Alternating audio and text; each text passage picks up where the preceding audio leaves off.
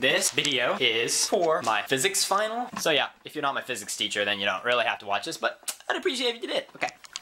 Actually, it turned out pretty good, so keep tuned in. Today, we're gonna make a double pendulum, meaning oh gosh, that sound. That smell. Meaning it has a bearing here, and a bearing here. Bear with me here. With two sticks here. Now this will exhibit chaotic motion, very chaotic motion. This one will spin, and this one will also spin, and then they'll spin together, and it will draw cool patterns. Build this, you're gonna use skateboard bearings and wood and a stick. You're gonna wanna grab a saw and cut your wood into a long thin strip. Also make sure it's not thicker than the bearings. That's just about perfect right there. Also guys, for safety, wear goggles. Almost there. Oh. I'm cutting the stool. No. Oh, crap. That was an antique. I feel like Jimmy D'Arista. Sand the edges so it looks nice. Good one. Now measure carefully and cut it exactly in half. Yep. There we go.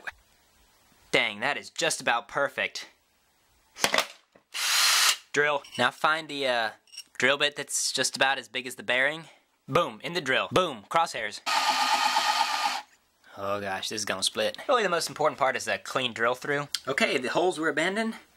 We just went straight for the glue. And use Elmer's, it's better than Gorilla. Here's the progress. The bearings are doing well and they're actually holding in the wood pretty good. Now make a cut the height of two bearings. Now take some of your masking tape till it fits on the bearing snugly. Now that the pendulum itself is completed, you're gonna need a stand. Okay, so the setup is complete. Let's give it the first run. Hopefully this doesn't go full Titanic. Pretty normal at low velocities.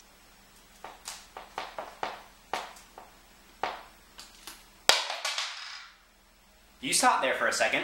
So there's a lot of science involved with these double pendulums that I've researched thoroughly. In physics and mathematics, in the areas of dynamic systems, a double pendulum is a pendulum with another pendulum attached to its end. And it is a simple physics system that exhibits rich dynamic behavior with strong sensitivity to initial conditions. Yes, apparently it did. The motion of a double pendulum is governed by a set of coupled ordinary differential equations and is chaotic. My source is Wikipedia. To find the motion of a double pendulum, first you start out with some simple algebra, then go into the Lagrangian system, and then lost. In summary, this pendulum exhibits chaotic motion, which is actually very difficult to find in a simple machine, and exhibits momentum, kinetic energy changing to potential energy, and in turn potential energy changing into kinetic energy. And that's the double pendulum, folks.